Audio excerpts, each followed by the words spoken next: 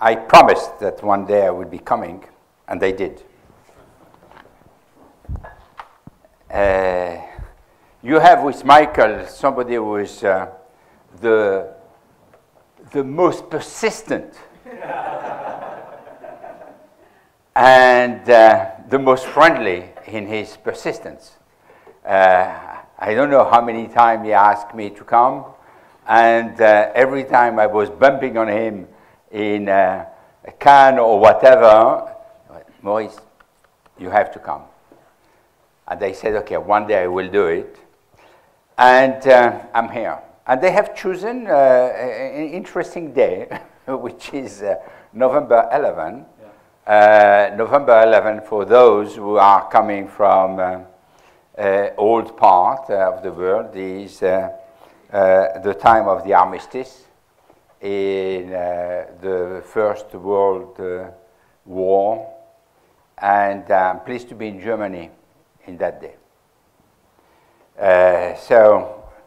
Now all this is part of the past. I have a lecture.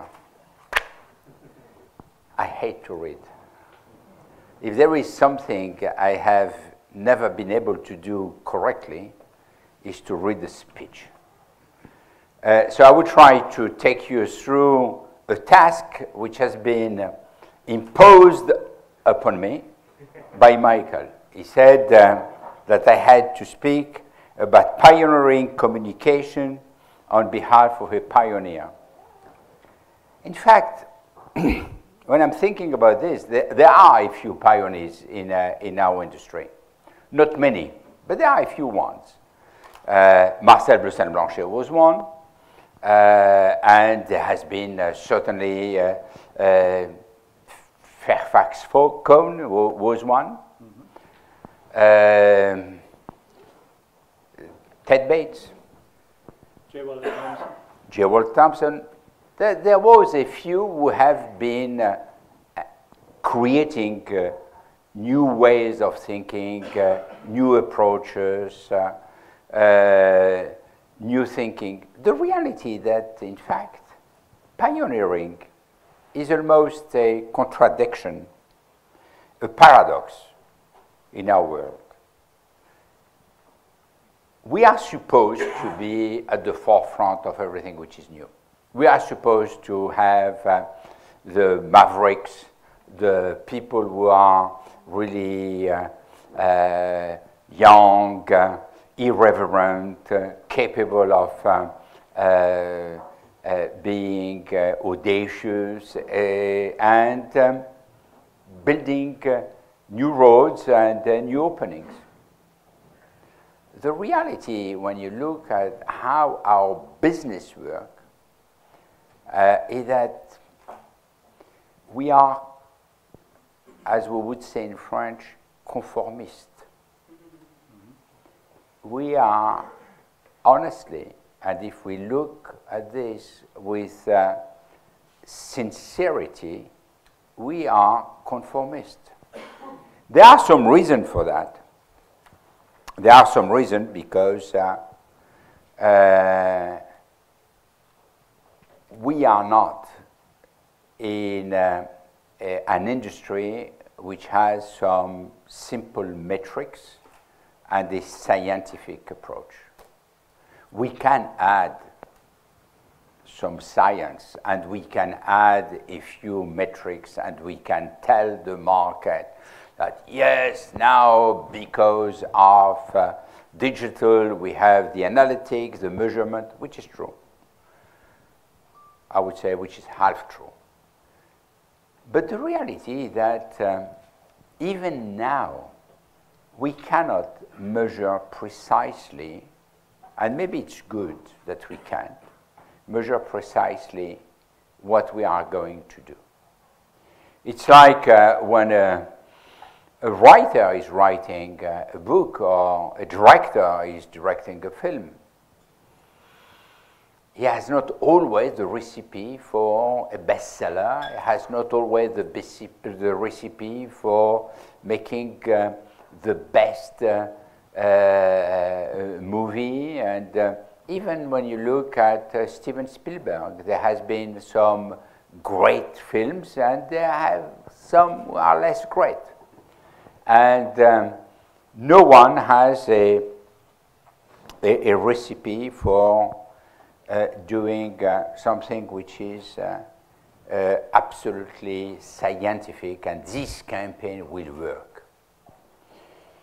So there is, every time that we start a new media, we are going through some experience and try and error, failure, and we try again, and we have a few experience in this field. And if I don't know what was the radio in the 30s, but clearly I guess that the first radio messages or the first TV spots were probably something that we will look with kind of tenderness today, because we look, oh, this is what our fathers have done. And compared to what we are doing today, which is almost a factory where we can do things with almost a few precise ideas, it is very different. One of the problems that we are facing when we are doing something new is that, in fact, very often the client is fearing that we are going in territories where he has no idea, he has not a clue of what the return will be. And if we look at the current situation in nowadays, where there is so many new things, we could think that, yes, this is the time for being again a pioneer. It is the right time. There are so many startups, so many new things, that we should be pioneering and creating something new. And in fact, we have only one small problem to do the things as we would like to do. When you look at the new world of digital, there is one issue, a small one, a limited one, but interesting, is that we are addressing, exchanging, interacting with people. And it's a shame, but people are people. You cannot predict their reaction. You cannot tell how people will react to one of your ads, to one of your trick, to one of your ideas. And people are analog. They are not digital. And you cannot put this, not yet, I don't know what will be the thing in the future. You cannot yet count that the people will react exactly as you wish. The other aspect is that technology today is at the heart of almost everything we do. And technology is a risk. And the people who are risk adverse should maybe stay at home. But the people who are interested in technology should look at technology as a way of being maybe opening new roads.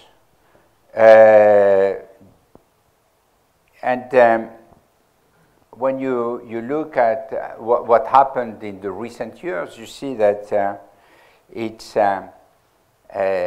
clearly the most risky bet for the future and the most interesting one. The most risky because when you look at any company who has picked the wrong technology, they are suffering for years, sometimes decades. look at what happened with Sony.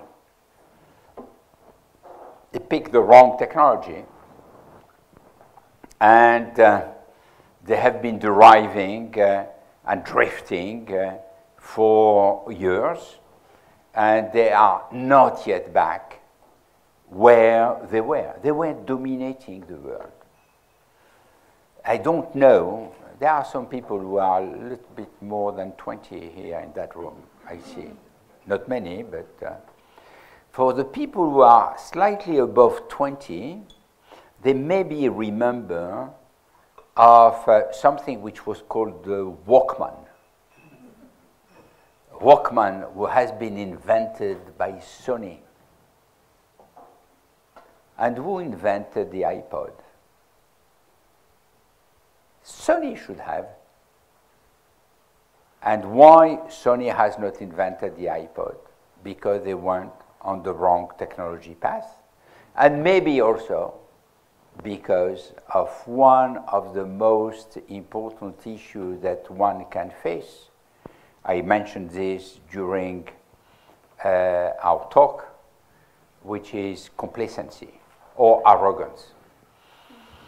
We are the one who have done this, so we don't need to invent something new.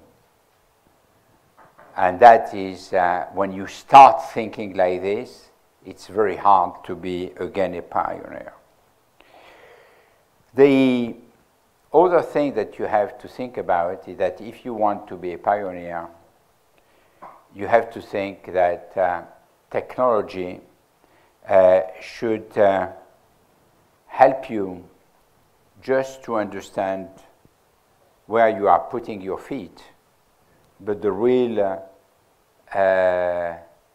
it has to be neutral. The real pioneering thing has to come from there, a little bit from here, and a lot from here.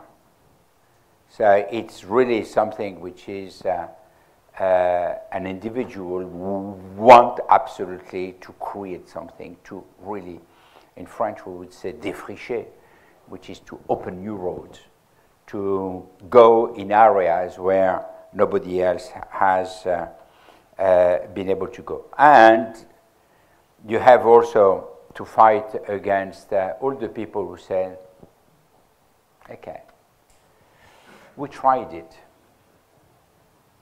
didn't work. We tried something similar, didn't work. And when you look at the history of advertising, which started, by the way, exactly 100 years before I was born. I know that a lot of people believe that I was born in 1842, but it's in 1942. And we have to fight also. When you look at the history, and we have written a book, I guess I sent you that book, 1842. If I have not, I should. I will. It's a book which makes the events, the cultural events, the historical events with advertising, and to show how advertising was in tune with the sociological moment of history. And what you find is that good advertising, the one which lasts, the one which is still there in the mind of the people, it's not only because it's fashionable, it's not because it is in the trend, it is because it is in the essence of the sociological moment of that historical time. And when you are at the heart of something which is sociological, then it lasts, even if it is only the memory of the people. But it does last. Michael was thinking about DIM. I can understand that he can think about DIM. He could think about Wonderbra also. This is something which is embedded in the real belief of the man. The Frenchman, at least.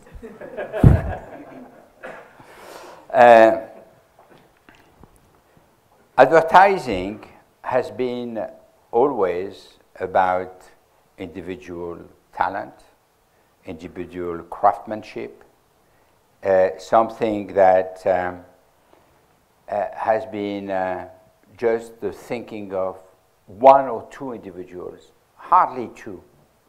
Even when the agency is called Young and Rubicon, there is one who is leading the way. When you look at FCB, there was three, but the only thinker was Fairfax Cohn.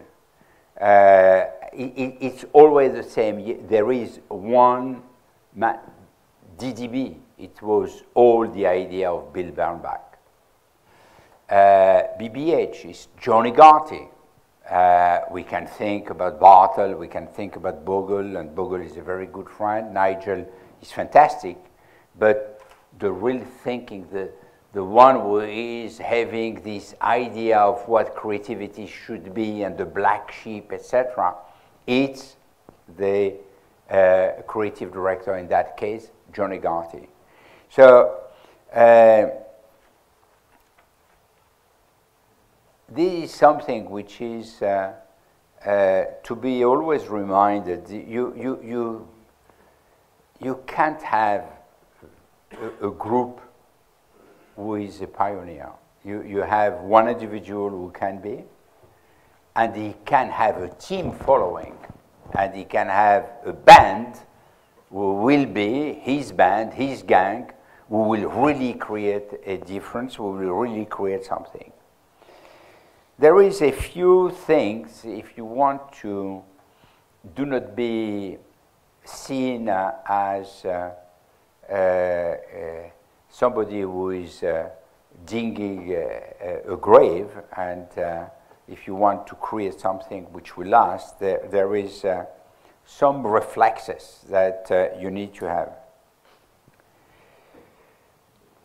The first thing is obviously to be cautious and to be sure that what you are proposing, what you are building is something which will work, or that if it doesn't, that you don't do harm. So you have to fight against the risk and to make sure that you are taking as many caution as you can in order to be capable of moving a little bit the needle. The other aspect is that you have to fight skepticism. And I will share with you an interesting story, and this was in 1983. This was last century, so long time ago. Many of you were not born. In 1983, I visited an exhibition, and I found something which I found fantastic, which was an electronic palette, Quantel. And with this Quantel palette, you could change the color, you could change the shape, you could change a lot of things.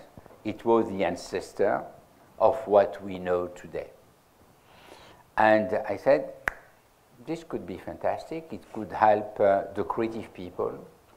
We will avoid to have some layout, some roughs. We can do that pretty quickly. We will speed up the process. We will bring to client a lot of different ways of looking at the same ideas. And I bought one in this San Francisco Fair exhibition. And I hired someone who has been trained during 2 months at Quantel in the area of San Francisco. And we put it in a room, and in those days it was quite big, and we had to put air conditioning like a computer. And during almost a year, I put it in the center of the creative department. Make room, that's the center. So no one can escape. Everyone who is going to the coffee or grabbing something or moving around had to go through that. Rien. nothing. No one creative director, assistant, executive, whatever, call him as or call her as you like, entered in that room and looked at what this palette could do. One day, one of these creative directors had a problem with a client. And the client said, I hate your ad as it is. I love the idea. I want to see new pictures, format, idea, with the same idea, different tomorrow. Timidly, he knocked at the door. Is this my problem? Can you help?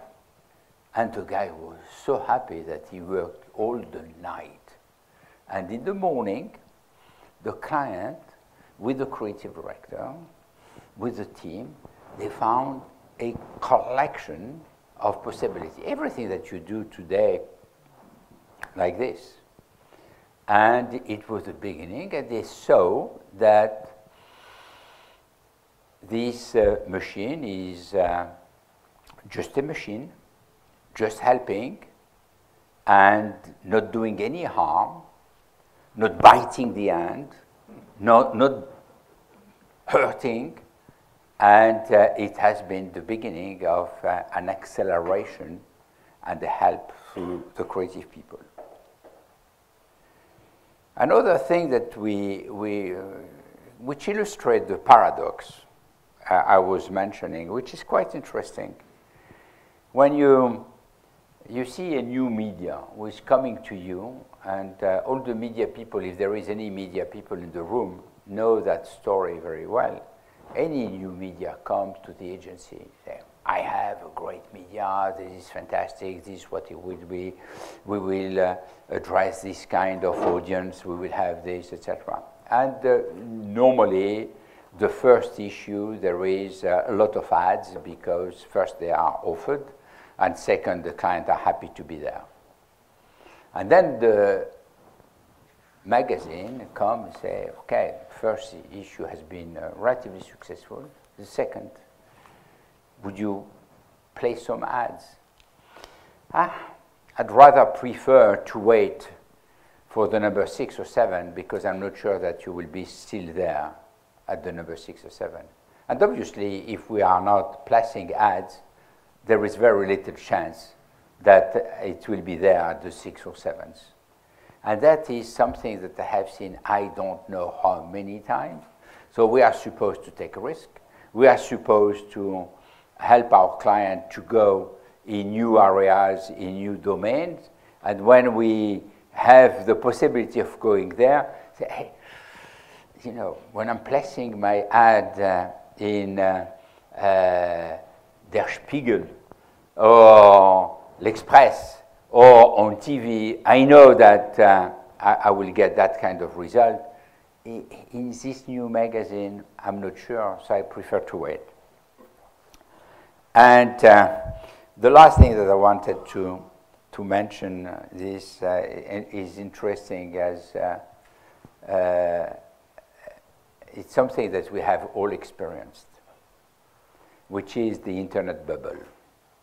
Internet bubble, I think that advertising people, we should look at how we were in a previous life. And I'm asking myself if in a previous life we were not sheeps. Because in the internet bubble, at the .com era, we were all rushing immediately to put maximum ad on all these new things. The bubble burst, wow, same move. We were rushing back and we abandoned the territory without looking what was working, what was not working. And we are supposed to be the avant-garde. And that's the reason why I'm saying that being a pioneer is not something that we see very often. I had personally the fortune of working with Marcel Bustan-Blanchet. He was a true pioneer. not only he was fascinated by the newness, everything which was new and innovation is something which he found interesting. And as he said several times, he said, I tried a lot, I failed, I don't know how many times, but I had a few successes, and these few successes have been enough for my whole success life. And if there is one big thing that he taught me, is to be curious. To be curious about everything. To observe and to be curious and accept with that curiosity the unusual aspect. For example, one thing which has probably made Publicis successful at the time when I led the agency was part of this curiosity. Publicis is what? At the origin, a French agency. France, great country historically. Today, less great. Well, but less great, but a country which represented at its best 3% of the worldwide advertising market. Big, 3%, but 3%. A country where there was a handful of international advertisers. When Marcel Bloussin-Blanchet opened his agency in 1926, the same year, McCann Erickson opened in Paris, and J. Walt Thompson opened in Paris. In Paris. They were already international. And he was opening his agency above a charcuterie, delicatessen, with a smell at the office. And he decided that what he will do is creativity. That will be the mark that will change from what was the advertising in those days. At the time where I took the responsibility, the French agency was still dominating our operations. We had a few agencies outside France, only in Europe, and a small, tiny agency in the US. We had 60% of our revenue coming from France. And we were number 16 or 15 on a worldwide basis. In those days, what people were thinking is that globalization was coming, and global campaign should be about homogenization, the same global campaign everywhere. Leo Burnett was doing great global campaigns. I had not the global clients. I had not the global network. What I did is to look at the people, these analog individuals. And I found something which is rather interesting. They are different, including in that room. They are different physically. They are different mentally. They are different in terms of culture. They are different in terms of habits. They are different in the food they eat. They are different in almost everything. We tend to believe that mankind is the same. No, very different.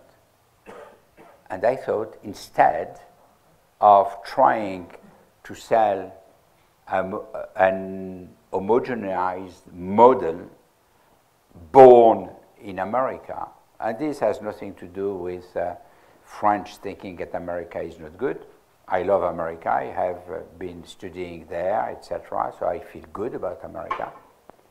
I thought that the most important thing is that we value the difference, the cultural differences. And this is what has led me to create the concept of Viva la différence. And I have plenty of examples where taking another route, I don't believe that I am a pioneer, so I am very pretentious, very arrogant, but not to the degree of considering that I'm a pioneer. I'm from the second generation of pioneers, so a builder, but not a pioneer. I have not opened any interesting road myself. I have exploited, and it's good to know what you can do and what you can't. I have not invented. I have taken, thanks to this curiosity, looking at the US domination of the client, looking at the fact that people, when they are in their country, there is no global citizen. There is no global consumer. There is only local consumer. And that if we think local consumer, we can bring them something which will make a big difference. One anecdote, Coca-Cola. Coca-Cola, I have been a little bit successful at the time. I had this guy against me, or Leo Burnett in Germany, with Marcos de Quinto, who is now the CMO, global CMO of Coca-Cola. But Coca-Cola in Russia has been extremely successful and has won a lot of market share. And in fact, pretty quickly after they plateaued, and when they plateaued, they were looking for a way of rebounding, bouncing back, and winning more market share. And the only way they were looking is to spend more, which is good for the agency and not bad for the media, but not so good when at the end of the day you are not getting the result that you are expecting. And Sergio Zeman at that time was asking me if I had a solution, and I said, listen, give me 6 weeks. And during these 6 weeks, we did 2 things. The first thing we did was to take teams that we sent in Russia for 3 weeks in the deep country. They went to see the mujik where they were living. They were not in Moscow, in what is St. Petersburg today, etc. This was not the place where we went. We went in the deep country. And second thing, gathering all the information, we came with a campaign that we proposed. And this is a campaign which was in the deep soul of the Russian people. They recognized their story, modernized, with the Coke legend, and it was a blend which has worked beautifully. And instead of being sold only in some big cities, they started to be sold in the countryside. And again, it is because we have been able to connect with the people. So we built a new legend based on an old legend which was shared by all the Russians since their little age. The other thing is that that curiosity is something which should help you being always flexible mentally and having always your mind, your brain in alert, in red alert. I don't believe that the brain sleeps. And I think that when you are looking at something, either you are not seeing or you are observing. And when I'm looking, I'm observing. And every time you look at things, you discover the behavior of the people, you discover some aspect. We change the life and we change the way in which you can advertise and you can connect with the people. It is these little small things which can flex the brain and help you. The other thing that I would like to mention is that you have to accept to learn. And you have to accept that somebody else has a better idea. I remember when I was running Publicis Conseil and I was the CEO and I was looking at the creative work, I wanted always that we have the whole team, not the creative director, the planner, and the account guy. I wanted the assistant in the room. And I wanted the opinion of everyone. Because very often, the first thing that this does is to train the people. It's something which is a training exercise which is excellent because they are sitting in the room and they are seeing the senior people working, reacting, and they are the witness of a small drama, which is always how are we going to fight for an idea. When they are confident, they dare to raise their hand. And very often, you find the gem. So, I have always been struck by somebody for whom I had great admiration, who was Thomas Edison. And I have never understood why he has never wanted to believe in the idea of Nikola Tesla, which was the alternate circuit, which is what we have today and we had since ever. And I think that this kind of refusal to learn from somebody else, to be so arrogant that you have the best idea, is completely contrarian to our world.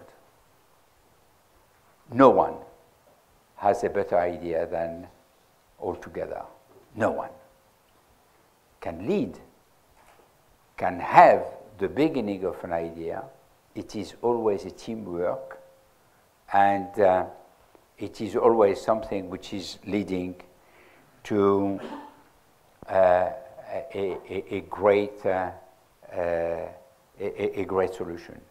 I have mentioned the right to fail. I will not insist. And the last thing is the issue of collaboration. We have to learn to collaborate. Now, can we be a pioneer? Can we be a pioneer in today's world? In our world, advertising, when we know that Larry Page, Sergey Brin, when we know that Alibaba and Jack Ma, when we know that Mark Zuckerberg, and on and on, and all these guys who are real pioneers, they have an idea and they went through that idea and they built something extraordinary. Can we, in our field of advertising, doing something which is new, which is different? As I said, I don't believe that I am a pioneer. I have to have the humility of recognizing that I'm not. And I am the one who in that industry are the most believed in digital world, to the point that I have maybe overspent. Future will tell in that field. I don't know. But I have heavily invested since 2006 in order to transform. What led me to do that? I told you, opening the eyes and observing. When I started to think about what we call at Publicis human digital agency, which was 2006, and we started to think about this in 2005. 2005, we were in the Dead Sea. We were digging deep below the level of the sea simply because the bubble burst, the dot-com era was finished, and no one was investing in digital. It was finished. And if you pronounce digital, you lose immediately 20% of your market capitalization. Immediately, people didn't believe any word on digital. And I made the first deal, which has been the Digitas. I paid it 1.3 billion. Why? I was looking people in the street, people in the airport, the laptop on the knees, the cell phones. There was not yet smartphones. People always on, connected. The blur of the time at work and the time at so-called leisure. The fact that people were shopping online already. And I said, this will have a huge consequence in our business. It will have an enormous consequence. And that consequence is that our business will be hugely impacted by digital. And that has been the reason why I decided to do it. If we look now at the 4 trends, which will be, with very little doubt, shaping the future. You have big data. That's simple. And that is something which is starting. It's just starting. No one has yet the solution. Can we be a pioneer in big data? I don't know. We can create some new tools. We can create some new solutions. We can create some new big things. But is it really the notion of being a pioneer? I don't believe so. But clearly big data is something which is changing the life of our clients and should change our lives as advertising people, because we have to think differently and we have to develop tools which will help us to deal with the targeting in a much different way that we do. We mentioned the connected world. People are connected. They are always on. You can look at what's happening in the airport everywhere. They are with their mobile, their smartphone, etc. Mobility today is at the core of everything. And when you look at the way advertising investment on mobile communication, you see a steep change. You see that the curve is going up very radically up, and with huge rate of growth, and connected with social. And that has been the turn for Facebook. It's when Facebook made it mobile. So it is clearly this connection of mobility and social, where people are using their mobile phone a little for calling someone, and the most is for taking pictures, selfies, writing emails, SMS, etc., etc. There is the address book. There is a lot of things. They are taking notes when they are in the airport, etc., etc. I don't need to tell you that. You know that, and you are using yourself this. It is almost a computer. The third aspect, which will transform our life, our business, is e-commerce. You have to know that prediction is that e-commerce will represent in 2020 or 2022 €1 trillion in the world. And then it will continue. So you can imagine what this does mean, and you can understand why I have bought Sapient. And the last thing which will shape the world is 2 billion new consumers who will come from Africa, India, and China. And this will shape the world. These are the 4 big things which will happen. So, if you are a pioneer, I'm not. What will be the key things that you should think about when you look at these 4 big things which will shape the world? What are the areas you have to think about if you want to have an impact? The first one is that there is a space, a new space, which is the space of blurring. Everything is blurring. The life of the people is blurred between, as I said, working hours and non-working hours. Who cares? People call you at any time because there is an issue. People do not think that it is Sunday or that it is 11 p.m. because they are themselves on. You do not make a difference, and that's the reason why you see a lot of people when they are at the office doing their Facebook stories, and when they are at home doing some homework for the office. Time is blurred. Time with the family is blurred, which is changing society, by the way. The other thing which is blurred is the role of companies. One example, but there are many. One example is Amazon. What is Amazon today? Is it a bookseller, a DVD seller, or just a platform for e-commerce?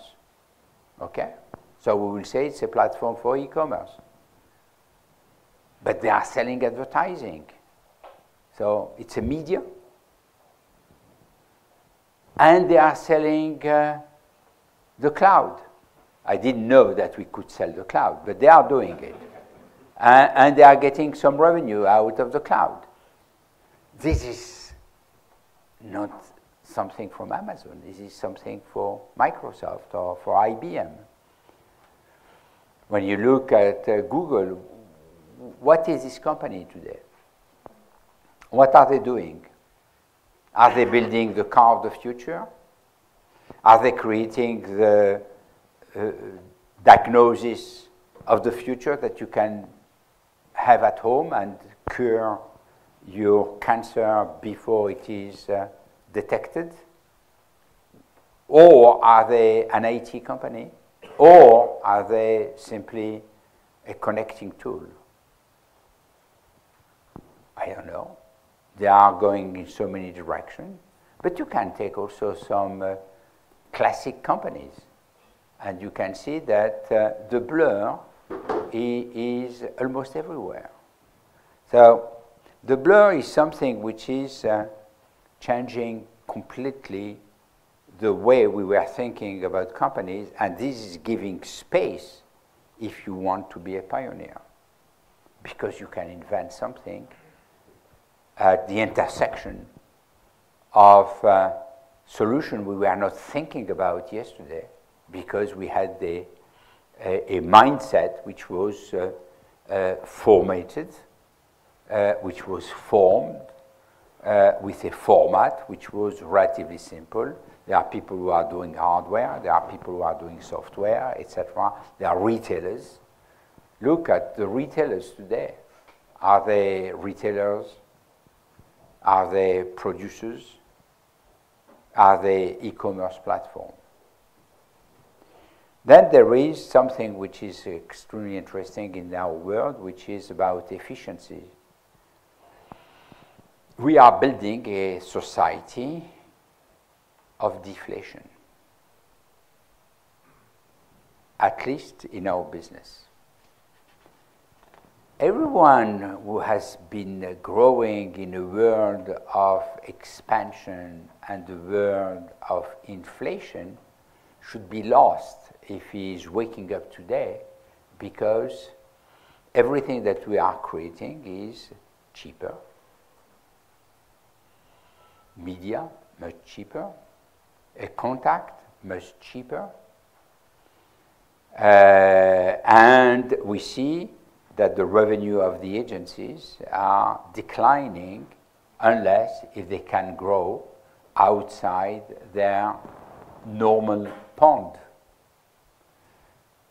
The client is looking at solutions which are much cheaper, and he is looking for the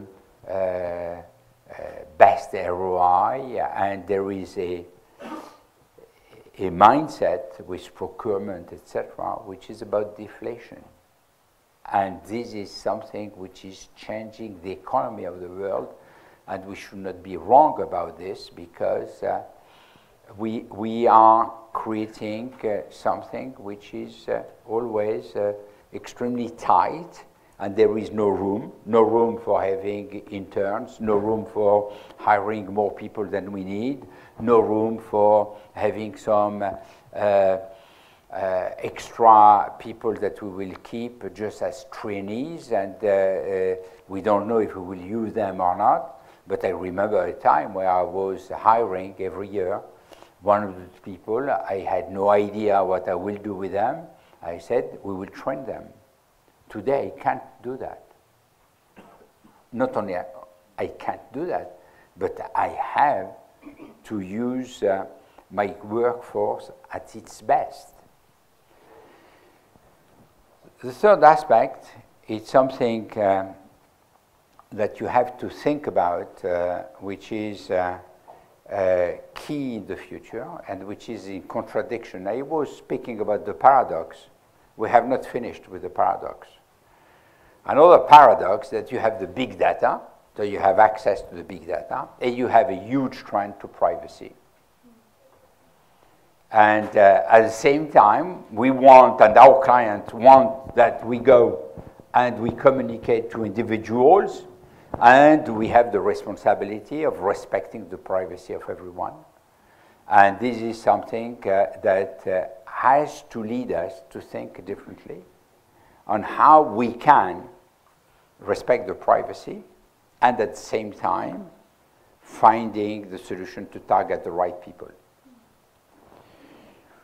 We have found a way, but it is not yet perfect, and I'm not sure that it will be perfect one day, which is to create avatars and to see a group of people who are resembling at an avatar, and then we are addressing the avatar, we are addressing the group of people, etc., etc. The last thing is speed.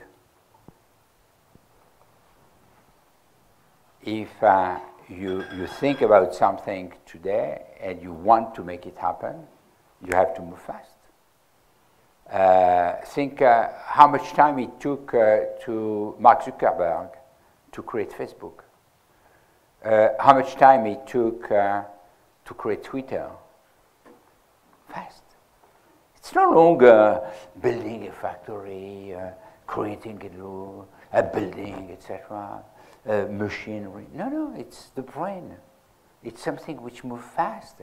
And if you don't move fast, your idea is kept by somebody else or took by somebody else or invented by somebody else. The last thing I would like to mention on this is that if you are a company which already exists, all these elements, if you don't look at them and you don't take the right decision pretty quickly, you are almost dead. Think about some companies which, if I'm giving names, maybe this will remind you something. Polaroid, Kodak, Newsweek, DFT Deutschland here,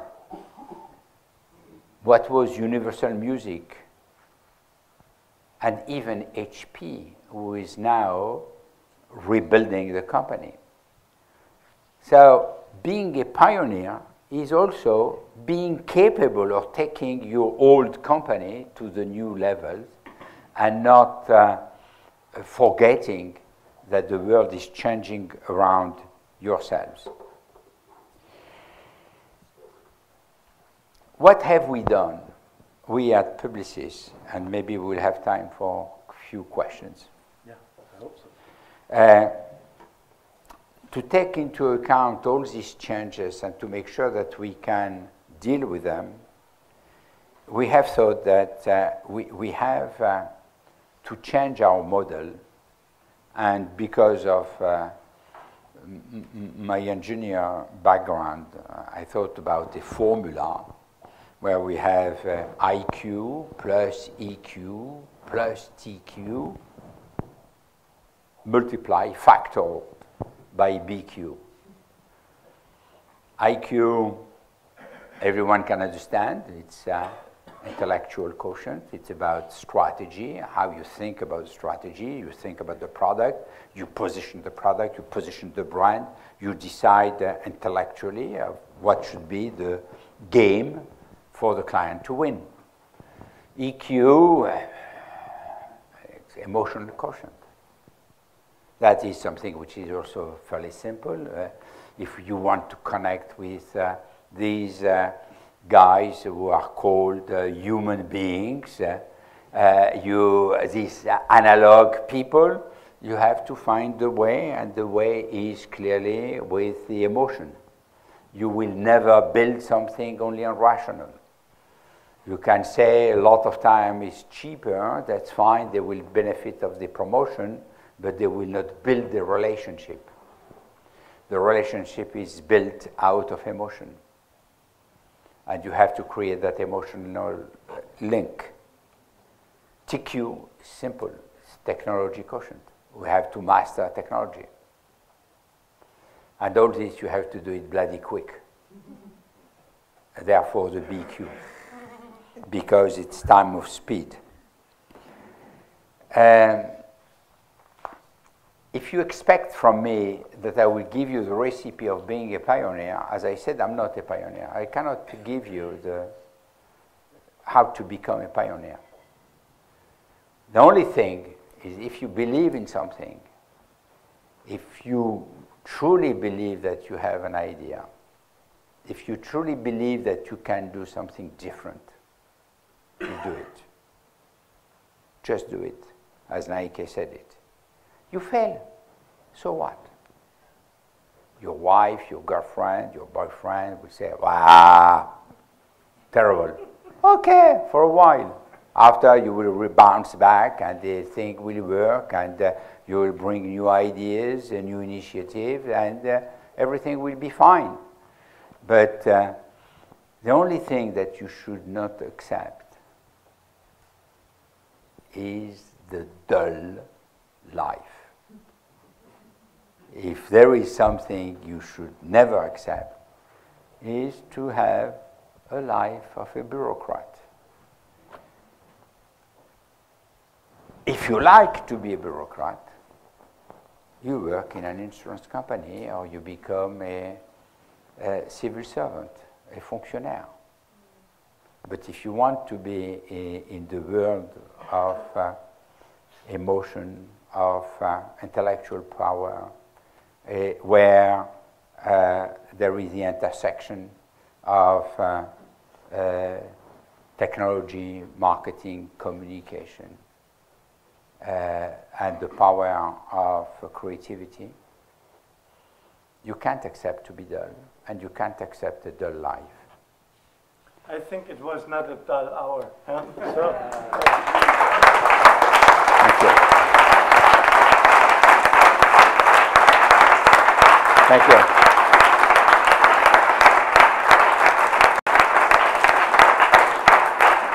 So, in relation to the digital and your recent investments, sorry, recent acquisitions, do you see what you said? You talked about the blur and the space. So I was interested in hearing from you about the business model innovation opportunities that you see in the advertising space. This is something which is keeping me really awake at night. If I'm serious about this, there is so many difficulties that our industry is facing. It's not easy today for everyone, our competitors as well as ourselves. So look, in the past you had many middle-sized agencies which were independent. Where are they today? Either they are capable of growing and they are bought, or they fail and they disappear. I think that we need to help our client in the digital transformation, and we have to move up in the food chain. And today we are giving away, I don't know if there is many people from the advertising agencies in the room, but we are giving away a lot of what people are selling at a very high price. We are almost giving away our intellectual offer capabilities. When we do planning and strategy, we are selling this by the hour, which is stupid. The creative work is sold also on hourly fees. And we are just limited in the field of communication, where in fact, what's happening today is that our clients are facing a lot of challenges for their digital transformation. And we have to learn how we can help them facing that digital transformation. And I believe that we are the best place to do that. It is complex, it is difficult. Part of the reason why I was interested in Sapient, it's because they have 3 arms. One, which is not the most interesting one, which is government services. One, which is what they call global market, which is in fact consulting and technology. And this is fantastic because it is helping the client to transform themselves. And the other one is Sapient Nitro, which is like a Razorfish or Digitas LBI. So with this second arm, which is the global market, which is consulting and technology, we can help them transform themselves, and we can take maximum advantage of what they can create, and we can be part of this co-creation. So when you look at our business, sorry to be a little bit long, but it's important. You see that Accenture is coming in our field. You see that McKinsey is coming in our field. BCG is coming in our field. Why should we stay still and not go in their field? And this is what I have tried to do by acquiring Sapient, is to say, okay, I'm not letting them coming and they have to defend their business as I have to defend mine. And as we are bringing, we, the creative agencies, something which is unique, which is this bond, which is this emotional bond. This is something which we can leverage to a degree that we never had before. Maurice, how do you see the agency and your agency, but also your competitors, collaborating to innovate with some of the technology companies that you mentioned earlier? We do it already. We signed the very first agreement with Google in 2008. And in 2008, we agreed that we will help Google understanding the consumers, understanding the brand, and they will help us understanding the technology and the world of internet. We still have 10, 15 people of Google in our offices in Boston. They have developed what we call AOD, which is Audience on Demand, which is our tool for programmatic, which we launched in 2008. And we are collaborating with Facebook, and we have been instrumental on the video for Facebook. We are collaborating with Twitter, and we are helping them, and they are helping us. So I don't believe, that is a very important question. I don't believe in tomorrow's world that one company, whatever it is, in whatever field, can do the whole thing by itself. In the good old days, you had the car manufacturer were doing the same. They were transforming the steel. They were building the engine. They were doing the brakes. They were doing almost every single thing. The seats were developed by the manufacturers. Today, they develop a few pieces which are making the difference, and all the rest is assembled. You have Bosch, Valeo, who are developing a lot of organs. It's no longer Renault, Mercedes, or BMW who are developing these organs. And they are collaborating, and they try to have the best partners, which is, by the way, one of the chances that we have. They have to embark us as one of their best partners. One day I said to one of my clients, you can put us on your balance sheet because you have the best team working for you. And you should not treat us by fees, but treat us as an asset. And I believe that collaboration is indispensable. Even General Electric cannot do everything itself. So why should we be able to do that? So we have to collaborate with them. We have to collaborate with the media.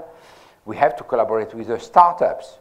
And one of the things that I'm very keen on is to invest in the startups. We have two tools at Publicis.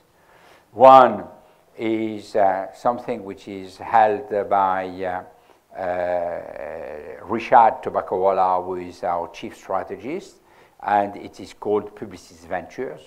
And we give seed money, and we help and advise, and we support.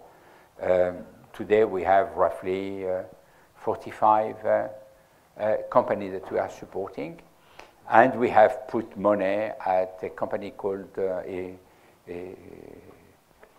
private equity called Iris Capital with Orange. We have put each one 75 million euros, and we are helping startups.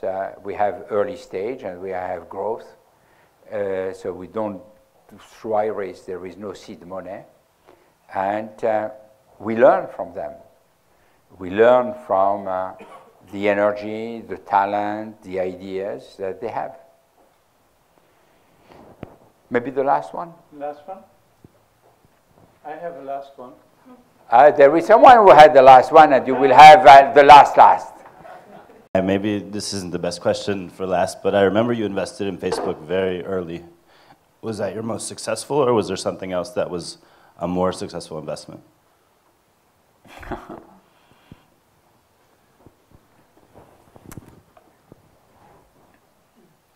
I'm always thinking that the most successful thing that will happen is yet to happen. I have still 20-something months to go before my retirement. And I think that there is still 2 or 3 things that I would like to do which will be more successful than what I have ever done. Sounds good. Buy some Publicis shares. But they are back, by the way. Not the last question, a closing question. You know, I mean, we are very happy of what we've built here with the Berlin School. I wonder how you go about leadership education in Publicis and how you finance it. Do you have a budget for it? Where does the budget come from? This is a fundraising question. Budget? This is a fundraising question. Huh? Yeah, take it like that. Not fundraising, we want to have more participants from Publicis. Okay, I will. We have a program at Publicis. We have many programs, and this is something that we are revisiting today because we have far too many programs. Saatchi has his own, Leo Burnett has his own, Publicis his own, etc., etc. Everyone wants Viva la différence, so they are quoting me in my own game. I say, you say Viva la différence? We are different, so we want each one our own different program. There are some areas where it is very important to have a different program because it is about culture. But there are a lot of areas where we don't need different programs. At the group level, we have one program which is called the Executive Development Program, EDP, which is international, which is 4 times a year, one in Europe with INSEAD, one in the US with Wharton, one in Latin America with also INSEAD, and one in APAC with also INSEAD. And what we are doing is something which is fairly simple. During 4 days, people are working together, receiving lectures from clients, from professors, and from executive from the group. Little. This part is less than 10% of the program because we don't want that it is just a kind of internship. And the last day, they have to present the result of their work. They have to learn to work in teams, and they are rewarded. So it's a group of 40 to 50 people. We are having one on top of what we do in pure Mandarin in Shanghai, and it is, I believe, next week. Otherwise, they are all in English. The result, there are many aspects in the result. The first one, they have built a community of alumni, and it's very good. The second is that there is a continuous improvement program with every single program we are trying to move to the next level, and we are asking the people to rate what was good, what was less good. And to finish with, it is a step where people are prepared for new responsibilities. So it's something also which is viewed as being very positive. Are creative executives part of that? Or is it more accountable? They are, but little. They are, but they don't feel good. How do you feel? Good? Hey, raise your hand if you feel good as a creative There is a person. question from the lady. Okay.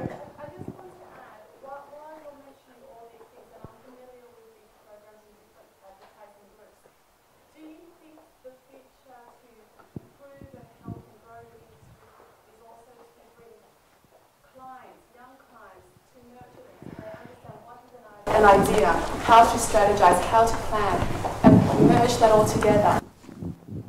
We have been doing for years something with clients that currently we are doing a program with Nestle where we are hiring together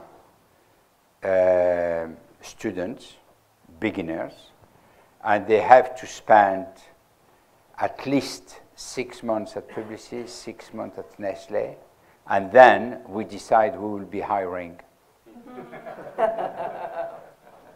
And they decide where they have to go. We have done that program. The first time I did it was in the 70s. I did it with Renault, and it was terrible because Renault wanted always all the promotion, and they were the client. So I was training the people for Renault, but at the end of the day, I thought that this was good, and it has helped raise the bar of our creative product. So you are right, we should include the clients. Yeah.